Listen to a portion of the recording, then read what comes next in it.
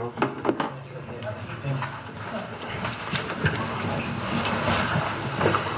So, we made it.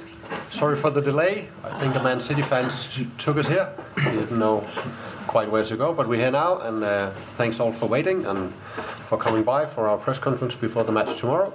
With me I have Jacob Neestrup, our head coach, and Viktor Claesson, our captain, and Rasmus Falk. We will speak in Danish for the Danes, and there will be translation for those who need that. I think works. Yes, perfect. And we're also happy to answer questions in English. If you put them forward in English, we will try our best to answer as good as we can in English as well. Yeah. Go ahead. Jacob, de sidste par kampe United har spillet, der har de vundet, men er det alligevel et godt tidspunkt at møde Manchester United på det her? Jeg tror, man skal passe meget på med det der med, hvornår det er et godt eller et dårligt tidspunkt at møde et fodboldhold. Der kan være fordele og ulemper ved at møde et hold, der er kommet buldrende, og et hold, der har kan man sige, måske haft nogle... There's positives and negatives from playing against a team who perhaps has been a little bit weak lately, but we have to have a result tomorrow, whether they've won or the last 10 matches, or if they've been up and down like they've been doing the last couple of months.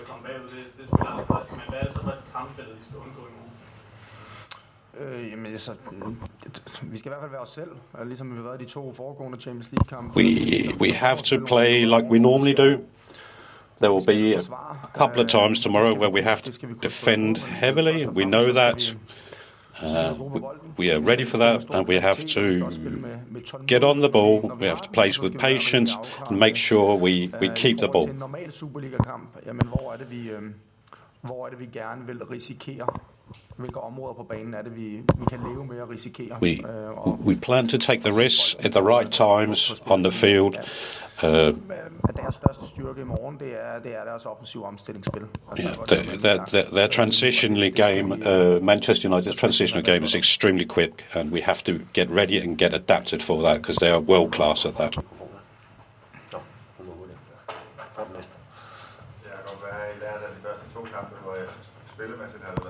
What have you learned from the two first matches in the Champions League? Vi har jo lært, at vi skal gøre arbejdet færdigt, hvis du er foran, og det er der jo ikke nogen garanti for vi er i morgen. We learned that we have to finish the games positively. We've been up in the games, and we just haven't managed to capitalize. This is what we have to learn for tomorrow. Jeg elsker at se det FC Copenhagen hold på banen i de to første Champions League. I love watching FC Copenhagen, the first two games in Istanbul and at the home against Bayern Munich. Played well, just needed to get it over the line. Giver selv en sandsynlighed for at lave et resultat i morgen, så skal vi være tro mod os selv. If we're in a position to get a result tomorrow, we have to ensure we get it over the line. Som vi ved, at vi kan, og som vi har. Rasmus Falk, du spillede jo med Christian Eriksen. Rasmus Falk, you played with Christian Eriksen in Funen locally. When you played with Christian Eriksen, are you looking forward to playing him tomorrow? Det kommer selvfølgelig også lidt an på resultatet. That all depends on the result. My relationship to Christian Eriksen is very close, but also we live far away. We've not spoken for a while, and it's. Snakker sammen, men det er ikke sådan at vi ses hele tiden og snakker hver dag. We don't see all the time, but we text now and again and keep in touch.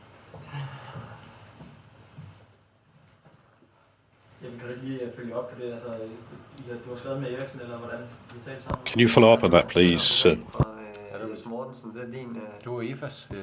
I spoke to Christian Eriksen today. It was over Skype. We had communications between me and Christian Eriksen for quite a while. Obviously, when the draw came out, we had a chance to put some messages together. Cornelius has stayed at home. He was in Qatar. He was in perfect condition. However, why is he not in this Champions League match? det var ham, der sagde tip-top stand, så men mere tip-top er det jo så heller ikke. Cornelius said himself he was in perfect condition, but really, that's not the issue. Men vejen for ham tilbage, det bliver, at hvis vi skal lave... He's not injured, and sometimes you just have to make some choices in order to make sure that we get him on the pitch for the last part of the season. He'll be part of the squad on Saturday, and then we'll see. Why not to Champions League? Vurderingen lige nu er, at så tidligt i hans forløb efter den skade, han lige har haft, at der vurderer vi ikke, at det... We say it's too early following the injury he's just had. Even though he's not injured at the moment, it's too early to come back into the Champions League game. Ja, det er også et spørgsmål til Jacob, lige for at følge op på det. Kan du forstå, hvis nogen undrer sig over den prioritering, altså at lade corner blive hjemme, og så eksempel tage en som Mbappé-kampen? Jeg kan godt forstå, at folk undrer sig, før jeg fik det spørgsmål, men efter jeg har svaret på det, så synes jeg ikke, der er nogen, der kan undre sig over det. For jeg har lige forklaret, at han... Same question as before. He's not ready to play in Champions League. He's not ready to play 3 games in a row.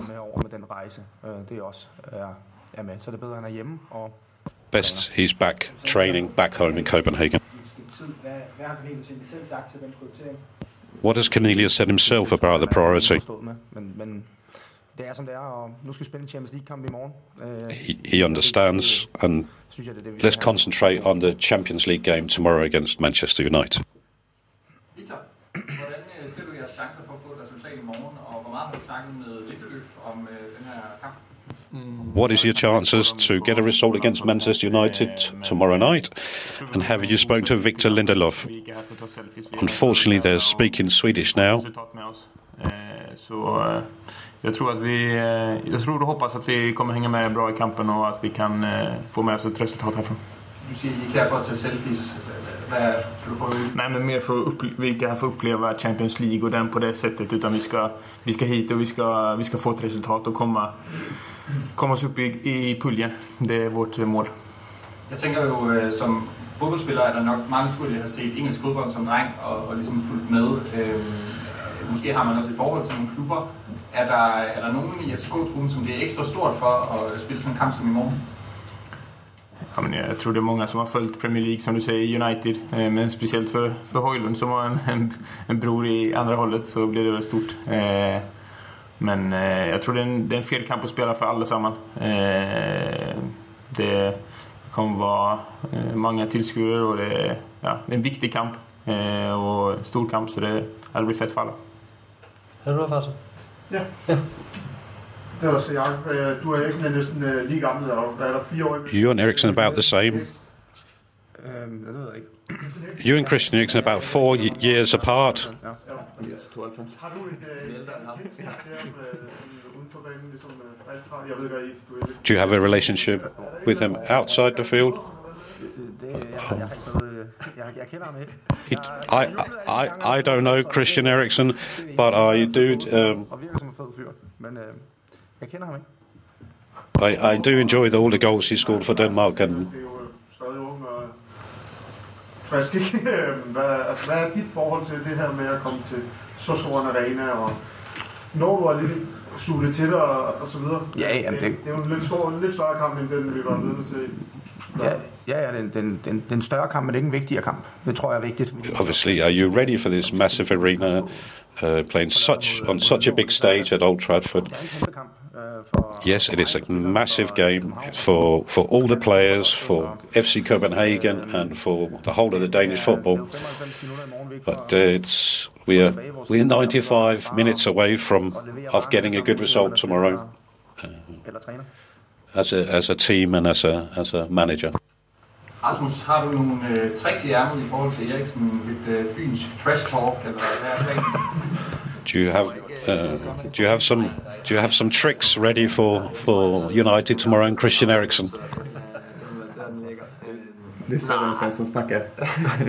Nej, jeg tænker ikke, at du kommer til at høre efter, at jeg har trash-talket Grille helt. There will be no trash talking tomorrow between me and Christian Eriksen. I know his strengths, and we know his weaknesses. He's a quality player, and obviously we have got ready for this game, and we know what he brings to the game. Did I? Hvad havde du? Så tager jeg til næste. Den her store kamp er jo pakket ind i kampe mod Vejle og så videre på den anden side. This match is in between two Super League games, Vejle and Viborg on the other side. Are you ready for such a step up between the two games? Jamen altså rent taktisk, så forsøger jeg at forberede spillerne på, hvad det er, der typisk ved. Altså hvad er det for et kampbillede, vi kan forvente, og hvad er det for et kampbillede? The main thing is to tactically put correct and get ready for the right teams at the right time. And obviously against Man United, it's different from the other games. Hopefully the games will look roughly like they did in our first two Champions League game against Galatasaray and Manchester United, and then there'll be parts of the game where we can capitalise, and hopefully we can get it over the line if we get into the position to get a result. På vores fødder, hvor du kan sige, at der i kampen forleden, jamen der giver det lidt sig selv, at det eneste vi brugte tid på i dagene op til den kamp, det var hvordan vi skulle åbne et lavt forsvar, og hvordan vi skulle undgå, når vi smed bolden væk, at de ville skabe chancer mod os. Det lykkedes jo så ikke så godt med, men det var det vi arbejdede på. Det er også dejligt, Rasmus Hojlund har jo mange gange sagt, at den her kamp er speciel for ham. Rasmus Hojlund has said many times this is a special game for him. Is it very special to move him following his move to Manchester United? Jeg tror det er mere specielt for nogle af spillerne. I think it's more special for some of the players who's from the same age group as and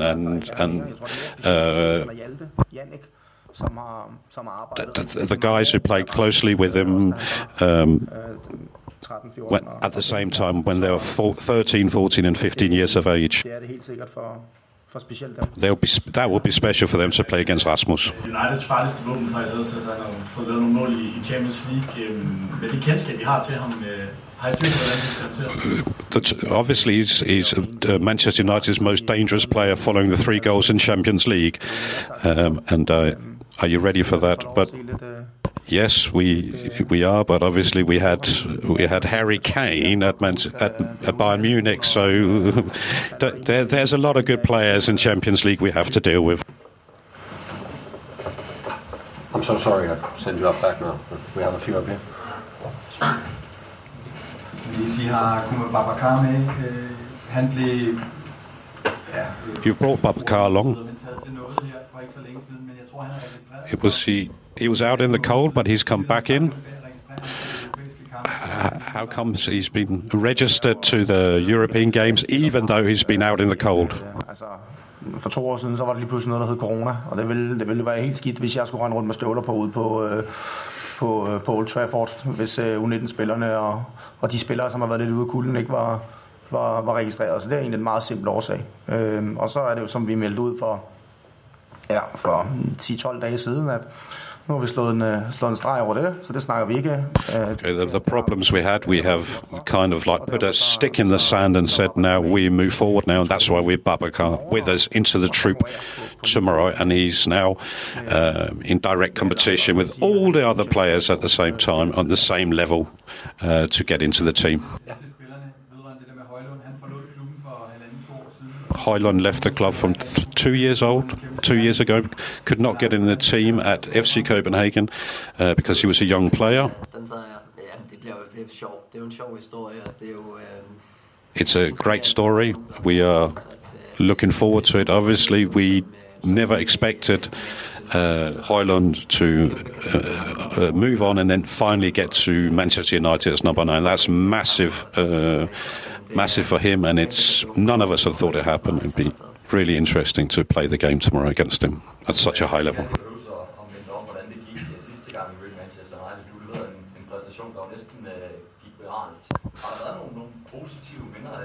I don't have to remind you the last time you played Manchester United, a couple of things happened there where you had to go. It went virally onto the media. Different time, different place. But it's correct. It was a massive thing for us to play close to playing a semi-final in the EuroLeague.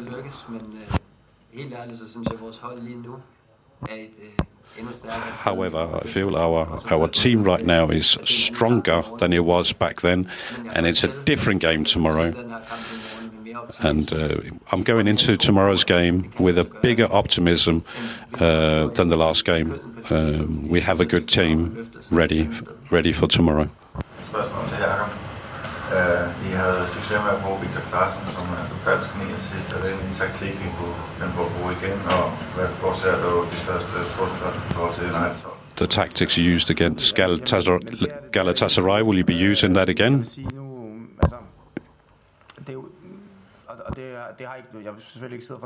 Yes, it will be, but I'm not going to tell you what tactics we're going to use tomorrow against Manchester United, but obviously Anton tactics with Anton against Manchester United, against Bayern Munich means that we can get certain players, we can get onto the ball. Over til vores fordel, og det synes jeg det lykkedes vi rigtig godt med. Så spillede Viktor nier i Aarhus, men det var nogle andre arbejdsopgaver, som han havde der. Så det er en mulighed.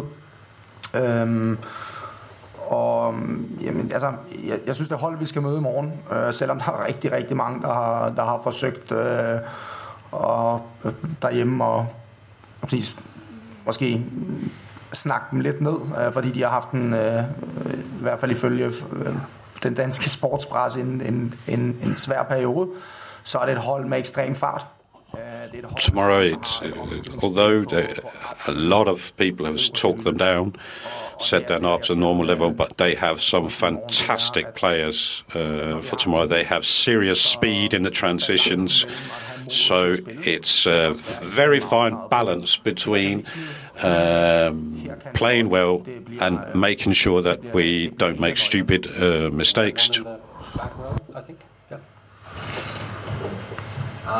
Hi, it's been touched on already there, but with Man United's recent success and their new striker, obviously, Rasmus Hojlund coming in, how do you plan to contain them?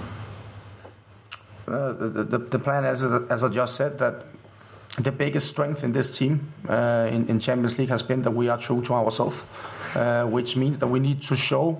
I know that we're not going to have the ball as much as we normally have in the Danish league, but when we have it, we need to protect it and we need to show that we are a good football team. That's more we have the ball, there's less we have to stand deep. And then, as I just said, I think that the opponent that we play tomorrow is a team that has high speed players on top level in European football. So that we need to know where can we lose the ball and where can't we afford to lose it. That's going to be a key point for us. Jacob, det er ikke så Champions League relateret, men this is not a Champions League relation question. Spille en udkamp mod Randers i nye tilskuere. Hvad siger du til den straf? Det er ærgerligt for FC Copenhagen. Jeg har ikke nogen kommentar til det økonomiske, men når vi ikke har fans med til udkamp, så har det en sportslig konsekvens, og det er vi ærgerligt. You've had a fine, which means that you'll be playing against Randers without any fans. How do you see that? Yeah, I'm not going to commentate on any economical issues as to why we've been fined. Obviously, it's a problem that we'll be playing in front of our playing a match without any fans in the stadium. Rasmus, if I could ask, how much do you feel Hojlund has developed as a player since he left the club? How different a player is he now to the one that was a teammate of yours? Yeah, actually, I think he's the same player. Like he he has the same quality and like play in the same way, but of course like he managed to take it on the highest scene, so it's like the same quality, but just like it's developed like all around. There was a question just behind. Yeah. Jacob, you'll be aware that England and Manchester United have lost one of their greatest ever players this weekend, Sir Bobby Charlton. Obviously tomorrow there will be a lot of tributes to him. What are you expecting in terms of an atmosphere, and what are your memories or knowledge of him as an English footballer? The knowledge that I have is that he was a great player for England and for Manchester United throughout many years. And after his playing career, he had big influence on Manchester United. So we as a team and as player want just to honor him in the same way as the stadium tomorrow. That's it, I think. And can I ask you about Manchester United? Obviously they have an amazing record in England, in Europe. Are they at their most vulnerable, do you think, as they have been perhaps in the last 10-20 years, given what you see from the outside? No, I have no comment to that. I have a comment that we're going to play Manchester United tomorrow, but no matter if they have won 100 games in a row or lost 100 games in a row, then we need to do our job, and we are here to create a result. And that's the only thing that matters for us, and that's the demand that we push to ourselves, and that is no matter the shape that the opponent will arrive in. Thank you. Any more questions? Yeah? No? Okay. Thanks for coming by. See you tomorrow. Just naturally.